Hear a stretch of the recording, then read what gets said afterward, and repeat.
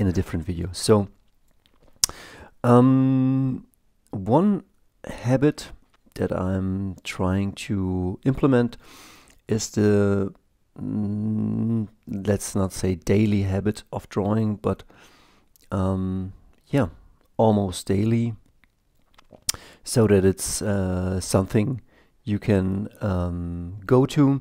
And there's a guy called Dr. Rocky Art. He's on Instagram and he's on YouTube. I haven't fully checked him out, but he has a really cool YouTube channel with a lot of tutorials, and also cool Instagram. And I was just, as you can see, I was constructing this face. It looks like a brick.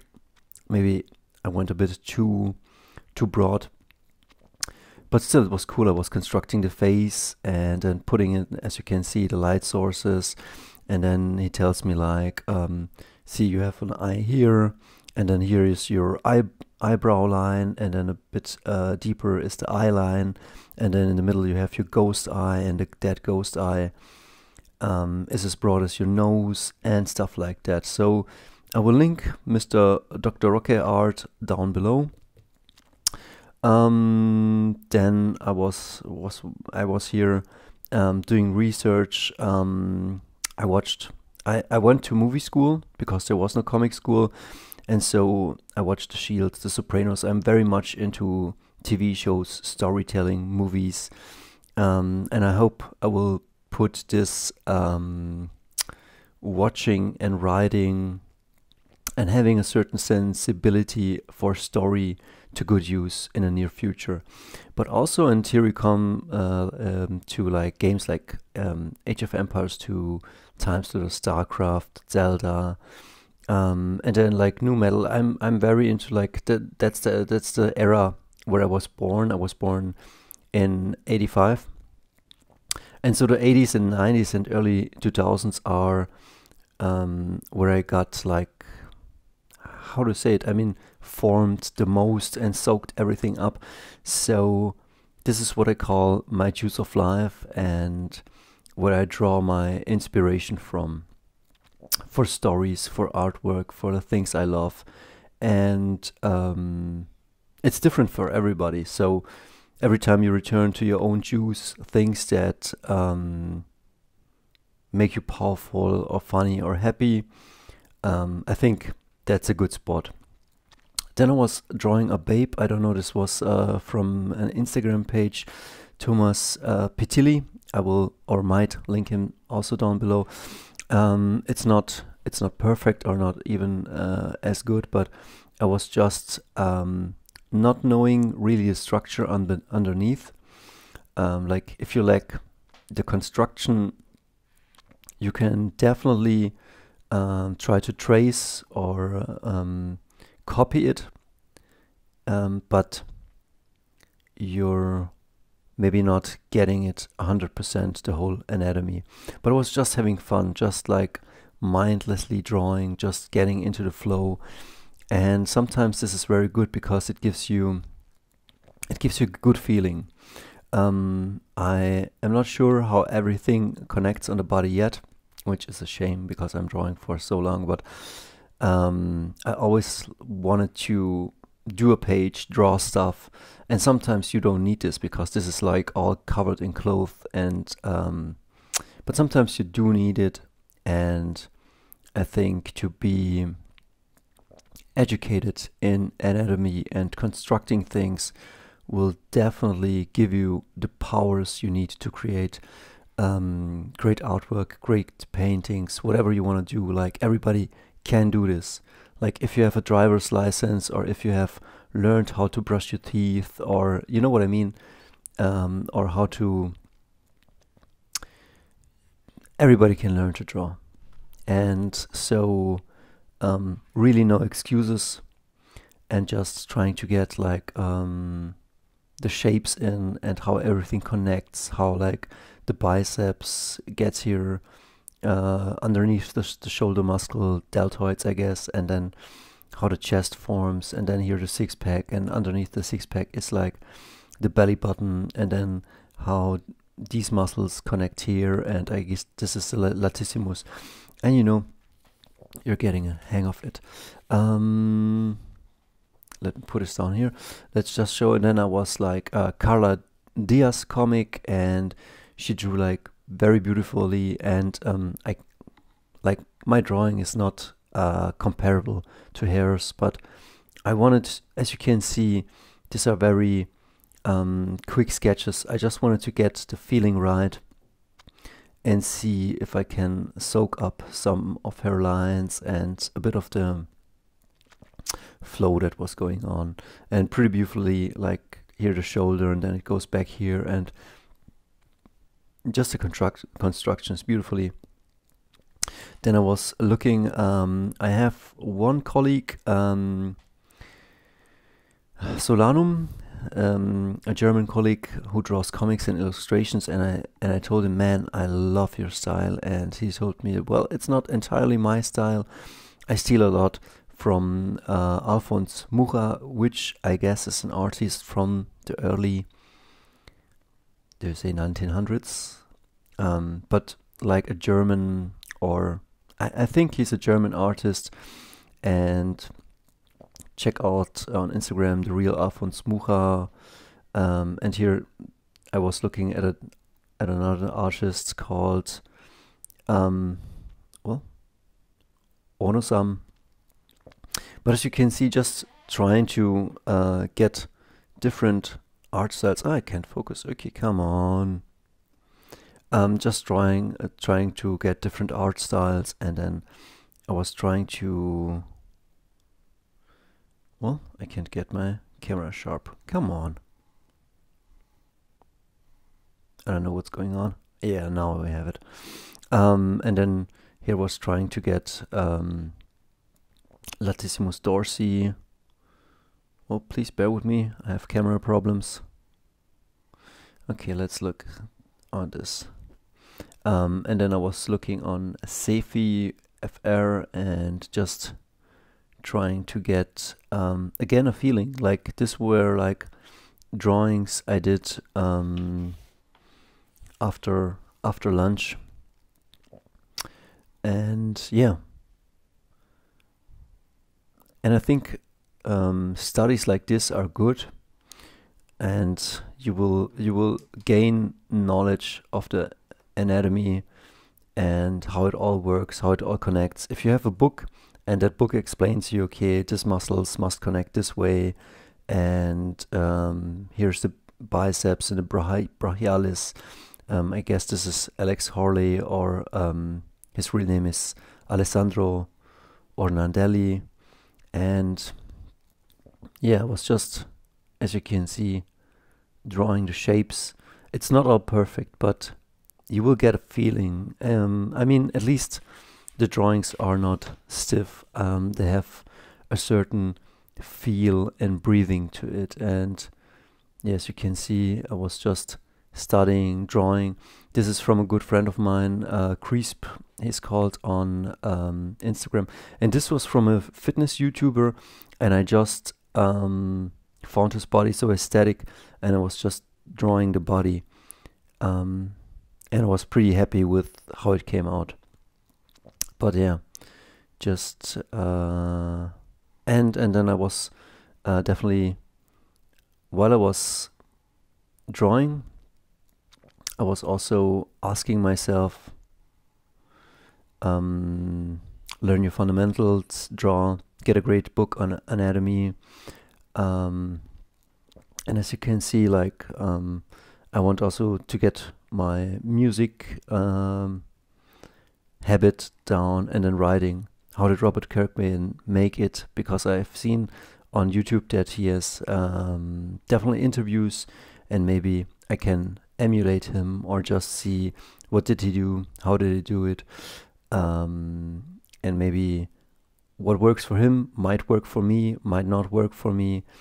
Maybe I go a different way, but sometimes you see a certain pattern, and then you can try to do it yourself.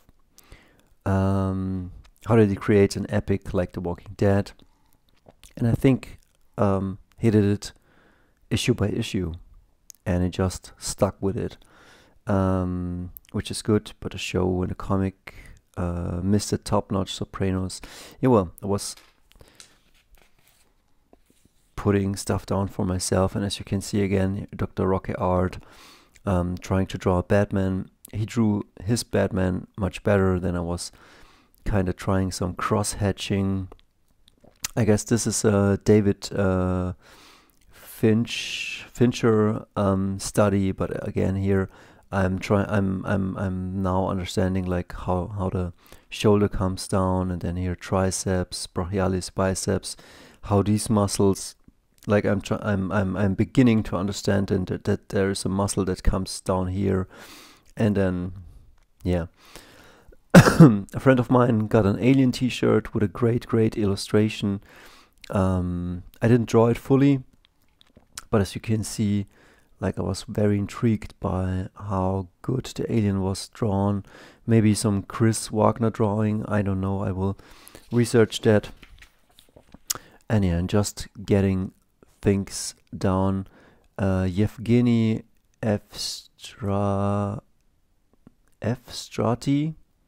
maybe that's the Instagram account, and as you can see again, trying to figure out shapes, forms. This is like quadriceps or something like this, is it right? And then how things connect, and yeah. This looks very like a Sal or Steve or like a Buscema drawing, but it was something different. But as you can see, like a barbarian body really beautifully. And the more you do, the more feeling you get. And then I was asking myself, how did Daniel Warren Johnson do it? Can I make a living from Patreon with my comics and with my YouTube channel? And yeah, like thoughts, drawings. While I was drawing these, I was listening to Dr. Mark Hyman and Cynthia Lee, both doctors, both had brain fog, Hashimoto's disease, which is like a rampant disease. And I would say it has nothing to do with the thyroid. It has everything to do with the GI problems, with the stuff we eat, with the crap that's thrown at us. And I don't believe that there isn't a solution. Like I'm very much into finding out the truth. Like I see myself as a shaman, a medicine man, a writer, a comic artist, a painter, a tribesman, singer, songwriter, guitarist. It is a bunch of stuff, but if you imagine a shaman is maybe also MC, master of ceremony,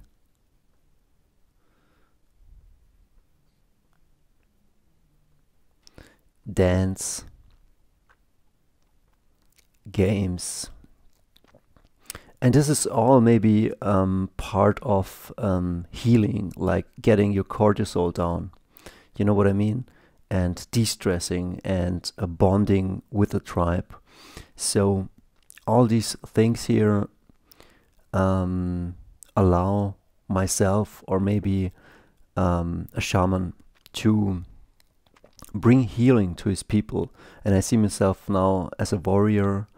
If I can aspire, I will aspire to a body like this, because I think Western society has gotten really soft, and we need to return to a good and healthy blood, to a good and healthy mind and GI system, to teaching stuff that's really good. Like if I can, I would never return to a 9 to 5, to a mindless job, because like this, for me, the video I'm making right now, I do it with all my passion. If you can see, like these drawings, they're maybe not perfect, but I'm very passionate about this stuff, very passionate about teaching it, very passionate about sharing what I know and making the audience, the viewer, stronger, so you yourself can be what you want to be and what you should be. Wizard, king, golden goose, and lover. And so far for the drawing, I guess I'll show you now in a couple next minutes. Like I made This is my Noir Werewolf. This is a commercial. No, it's not. If you want to buy stuff from me, it's down in the links down below. But I'm also setting up shops for selling designs on t-shirts, like, you know what I mean, the merch, the prints, the games. And right now it's on Etsy and it's on eBay, but I pay fees, and I'm thinking about like Shopify or Big Cartel, or updating my own homepage so I don't have to share a cut with somebody else, or just expanding the market. And in 2015, this is the third version of the game, so there are sometimes more than one version. Not that I make many versions, but you always try to implement. The first time around, this was just black and white, but then somebody told me, man, how can I distinguish the back from the front? And then at a certain point, I put on my Dario.com on it, and I think I stole this from somehow Mike Mignola or Bram Stoker's Dracula, and this is a game that is selling very good. I will set up in the near future the designs for the print, for printing, for illustrations, for t-shirt designs, and I will give this game his own German and English channel for promotion and marketing. How do I say? Marketing, for marketing, so that I can sell more, because I have still a bunch of these down in my basement. So you can see I'm not just into illustration, I also make the comics. Sure, this is a Werewolf the Party Games, but I kinda enhanced it. I had to write down the rules. This is like the party game, you know, but then I added a few tweaks because I thought this is the German rules, this is the English rules. As you can see, when you're a creator and you make products, you gotta go the whole way. If it's a comic, you gotta do the cover, the back page, the thank you things. If you do a game, you gotta know how is it packaged, how do I get it shipped, small issues with the cards, back, front, and then also sometimes like the rules, game setups, preparations, day and night discussion. And then this is like the core game, which hasn't changed. The little girl, I called her Little Sue, because I knew I could copy certain things because this is an open game, but I had to stay away from copyrighted stuff. And so I made it my own, which in the beginning I was a bit unsure, but then it gave this game, again, a bit of a boost, a bit of his own flavor, because like there's just a Lupus Omega just in this game, or a Holy Julie, which is just a healer, like she's in also other games, but yeah. And well, I'm showing you this one because the past few days, and I'm linking it down below, I'm working on, for the past 2 years since Corona started, I'm working on a trading card game in the likes of Flesh and Blood and Magic the Gathering and all of that stuff. And as you can see, I could print a sheet like this out, but usually I just take a card, I put out the rulers, and it just feels, I don't know, more meditative for me. And this is like the Half-Life section, which I'm trying to include some Marines and like Gordon Freeman, and then I'm putting in some wolves and a Santa Claus with a shotgun. I'm just browsing over this very fast. Then I'm putting in something like Blade and Garlic and the Reaper vampires and Nomek. Sure, I cannot use these names, but I will change it all up like in the other game. But you can see like card game is really my thing. Then I don't know what was this, like Priest, Reinhardt. These are vampires who These are with the vampires from Blade 2 who are trained to hunt Blade. So we have a vampire special operative team, and then I was thinking about how to kill a vampire, because some movies, yeah, crosses work, garlic work, some movies use very different stuff. Then I was thinking about the movie Dogma, and we have here an angel who's fallen and becomes a demon, and he says, I'd rather not exist than go back to hell. And you can play all these characters, and as you can see, I'm totally yeah, creating a lot of cards. And I'm planning right now to make a starter deck, Vampire Hunters versus Vampire Scum. And this is the Vampire Scum, and these are the vampires. No, these are the Vampire Hunters. And if you want to see more of this, go to the End Times TCG, and you will see what you need to see there. But as you can see, a lot of development going in there, and I will cut the video now off, and we'll see us there.